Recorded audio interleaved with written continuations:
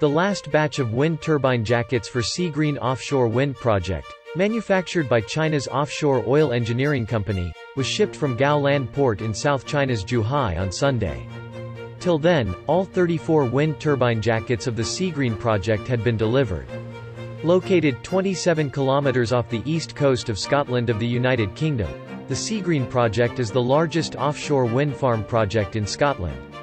It will generate about 500 gigawatt-hours of renewable energy every year upon completion, providing enough clean electricity for about two-thirds of households in Scotland.